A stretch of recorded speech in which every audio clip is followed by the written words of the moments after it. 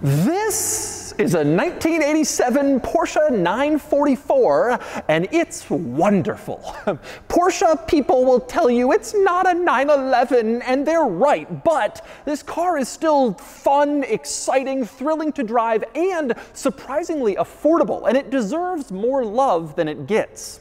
Today, I'm going to give it that love and review the 944 and show you all of its quirks and features.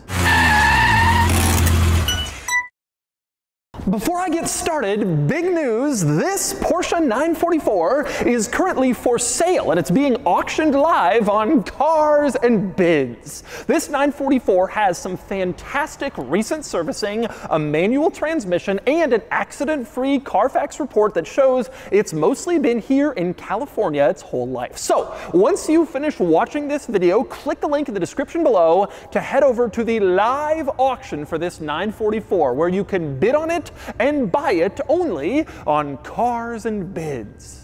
All right, time for the quirks and features of the 944, and I'm going to start with an overview of this car. The 944 was Porsche's entry-level model in the 1980s. Much like the Boxster and Cayman are the entry-level Porsches today, this had that place in the Porsche lineup back then.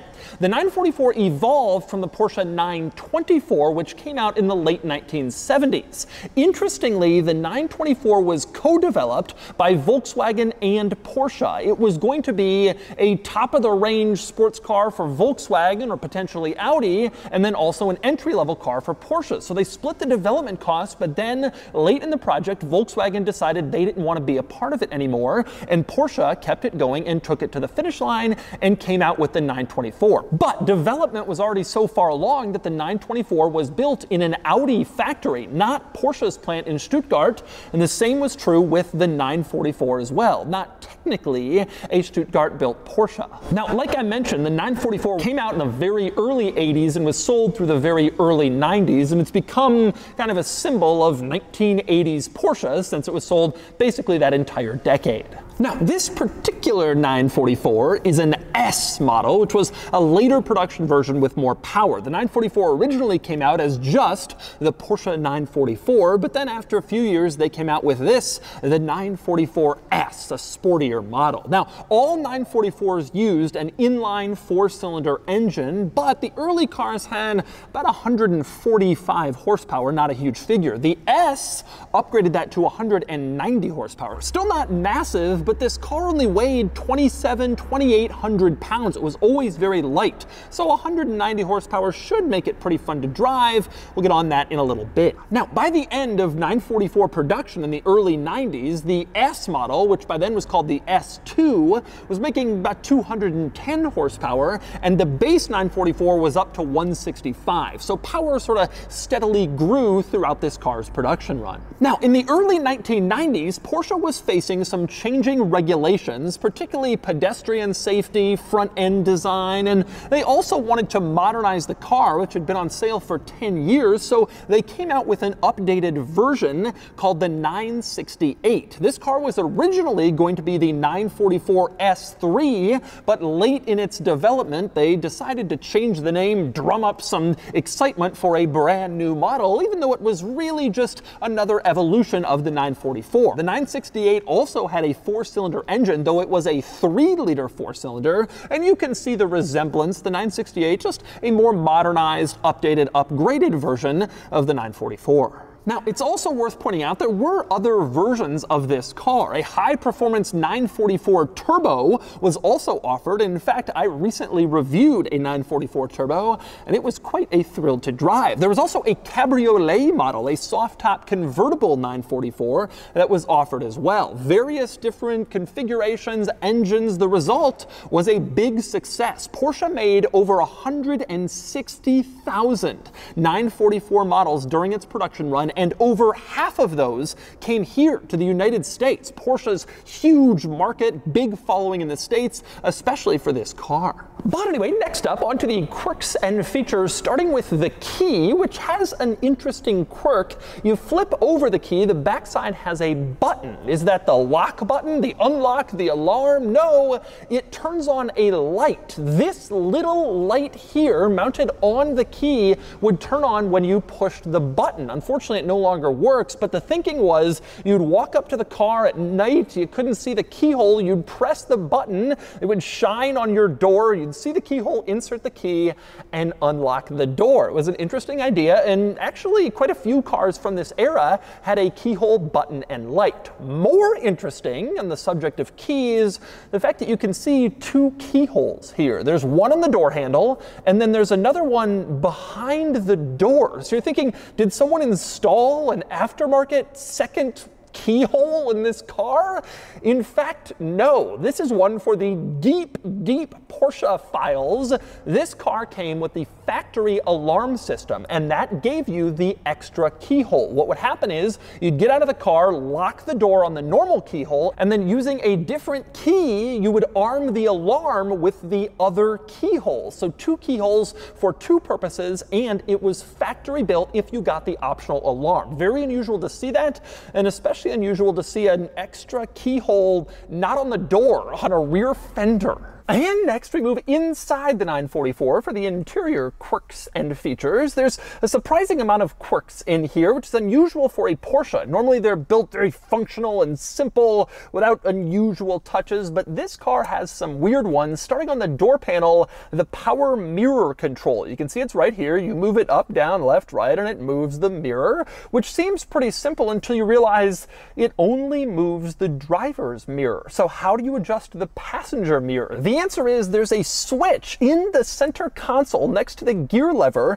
that changes which mirror you're adjusting. You flip the switch and you're adjusting the driver's mirror, flip it the other way, and suddenly you're adjusting the passenger mirror. For some reason, they didn't think to put this switch near the actual mirror control itself. Instead, it's in a totally different place, so much that you might think you only have one power mirror, but you don't. In fact, these switches here in the center console is kind of a weird hodgepodge of controls they couldn't seem to find another home for. You have the power sunroof. You press that, and then the sunroof tilts open for a little bit of a breeze in here. Of course, press it the other direction, it closes again. You also have the rear windshield wiper, the power mirror selector switch, and then the power locks. Those are your central switches. They don't really correspond to each other, but they're all in this place. However, the weirdest control in this car is undoubtedly the trip odometer reset button.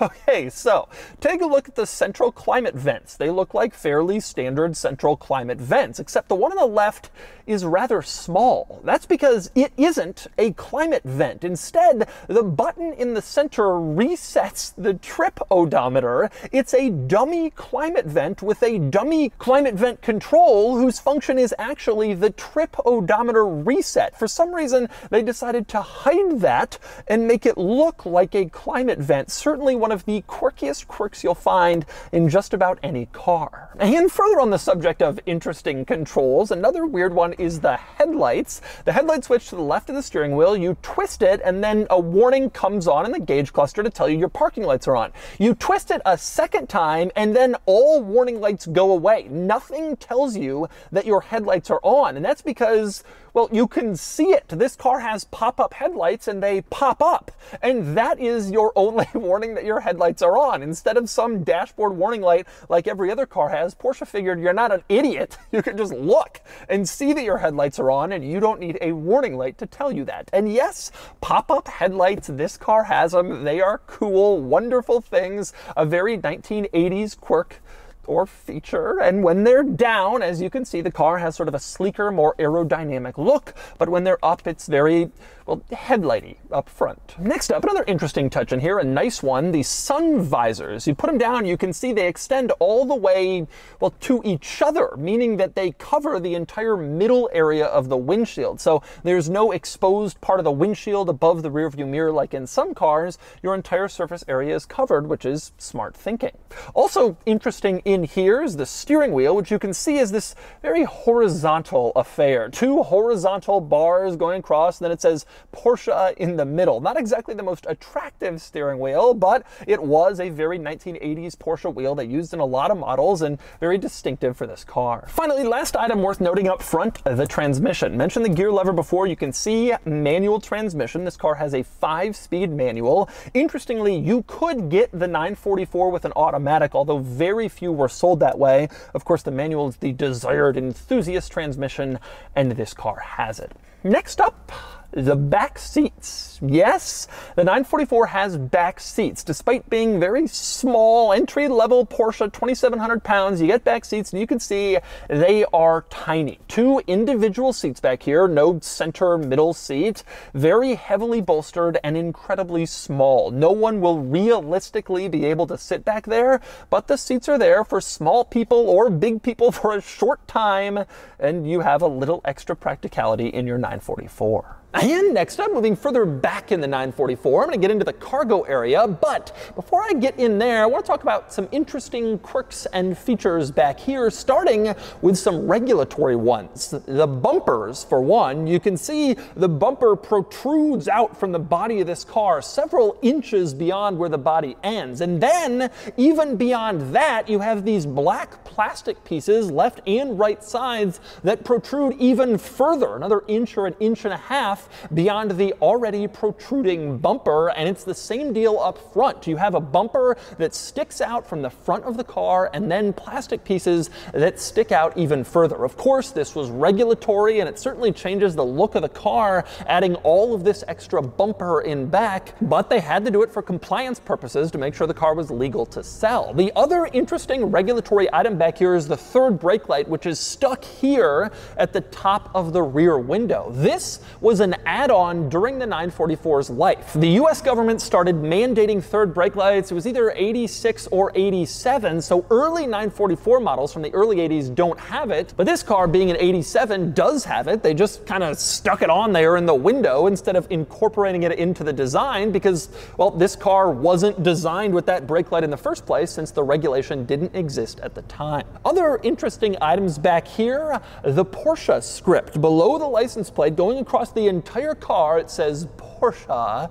in large, wide print. Feels very 1980s. And just in case you've forgotten, it also says Porsche here on the rear spoiler, imprinted into the rear wing, Porsche. And by the way, this rear wing, it's like rubber. You can feel it moves. It's not plastic. Looks plastic or maybe even metal, but it is in fact rubber. Very interesting look and feel and design for the rear wing in this car. And speaking of Porsche on the outside, it also says it on the door handles, Porsche. Again, just to make sure you knew exactly what you were getting into in case you hadn't seen it in the back where it's printed twice. But anyway, getting into the cargo area, to get back here, you gotta stick the key in and twist, old school style, and then the rear window lifts up and you can see the cargo space, which is actually surprisingly large, wide, flat space back here, and it's completely open with the front of the car. So if you have something really long, you could stick it through to the back seats and even through to the front seats if you really needed something huge moved in your 944. It was actually a reasonably practical hatchback, dare I say. And speaking of practicality, it even included a cargo cover. This black leather cover, you'd pull it out and clip it in place, and then it would cover up your cargo, just like what you'd get in a modern day SUV or hatchback or wagon. One other interesting item in this cargo area is the hump. Towards the rear of the car, you can see this hump in the cargo area, which it's pretty clear what it is. That's where the spare tire is located, underneath the cargo floor. That spare tire shaped hump is there to accommodate the spare tire in this car, which was there when you needed it. You had a flat, you knew where to look. All right, driving the 944, and I gotta say, I always love to drive a 944. It has such great vintage Porsche vibes in here. I laugh at the steering wheel because it looks ridiculous, but this is how old Porsches look, and this car is how old Porsches feel. Everything is just like nice. You drive this car and you feel like sturdy in this awesome, like old school German car way, and I love that. And the other thing I love is throwing a 944 around corners. Because here's the thing about this car. It is slow. I'm at 5,000 RPM right now, and it's like, but it's fun. You can just jam on it and really beat the hell out of it and really ring it out. And it's amazing, and more importantly, it is so balanced in corners. You know, everybody with a 944 talks about the fact that some magazine back in the 80s said that this was like the best handling car. And that's like the thing. And Road and Track in the December of '84 issue said the 944 better handle it than 911. People say that who have these cars. And you know what? I'm making fun of them, but they're right. This car just drives great. It handles incredibly, incredibly well. The steering is good, especially for a car from this era, the mid-late 80s. It's like impressively good, but the handling is just fantastic. The car stays flat. It feels wide and like ready to go as fast as you want around a corner. Now, of course, the car, you can't take it that fast around a corner because it's a 944. It doesn't really go that fast. But this car is just so much fun to toss and throw and really, really get on and enjoy. That's the cool thing about the 944. These cars are underappreciated because they made a lot of them. They're not 911s, and because they weren't very fast. But I'll tell you, if you just want like a cheap, fun car, Miata's great. This is also great. And I think that more people ought to really consider these because this is one of the coolest damn cars, especially at this price point. 10, 15, 20 grand, depending on the condition. You get a turbo, it's not even that much more considering what you're buying. I think these cars are just a hoot, and man, they're just so solid. And you just feel like you want to be steering it for days. Oh no, I wasn't ready. This is the problem with this car. It's just not what I would call fast. But I don't know, is that really a problem with this car? Like, I think that for the money that these cost, you kind of understand, hey, it's like punchy, but it's not fast. But it's just fun. And again, it has this vintage Porsche feel, the driving feel, the heaviness of the steering, the heaviness of everything in this car, except, by the way, for the clutch. The clutch and shifter, like in all Porsches from this era, just feel great. Porsche knew how to make a fantastic manual transmission, and this is that, a fantastic manual transmission. Easy to rev match, easy to get the clutch in and do some shifting. It feels so nice to drive this car. Seriously, the gear lever, gear action is fantastic. The shifter especially is really nice. It just feels buttery smooth and yet notchy enough that it's like right. It's just like the perfect combination of everything. You buy a 911 from this era and it's now an incredibly expensive car. Here's a car you can actually really drive. A Porsche from this era you can drive to its fullest and feel no guilt at all. There's something pretty cool about that. Overall, is this the best Porsche? Of course not. It's just damn cool.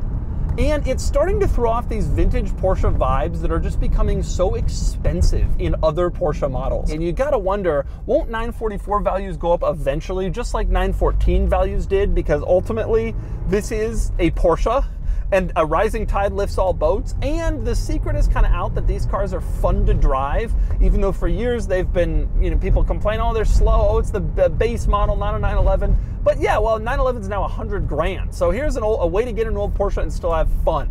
And I got to assume the market's going to continue to appreciate these cars more and more as time goes on. And so that's the Porsche 944. This car isn't that fast, but it's fun. You can get behind the wheel, push it hard, really ring it out, and have a good time. And it's a Porsche. It may not be the vaunted 911, but it's still cool, and frankly, a lot cooler than most other cars you can buy at this price point. Anyway, now it's time to give the 944 a DOUGSCORE. And the DOUGSCORE is here, 47 out of 100, which places this 944 here against some other similar cars.